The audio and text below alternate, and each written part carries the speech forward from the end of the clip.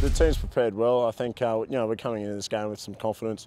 Obviously, losing last week wasn't ideal, but we've been working pretty hard, and you know, we're just looking forward to getting out there and playing some Reds rugby. I think it's just concentrating on our own game. Obviously, the better we carry with the ball, it limits, you know, their fetches like Rousseau, who's world class. We all know that. So for us, it's all about doing our job right, playing really hard and winning that collision at the breakdown.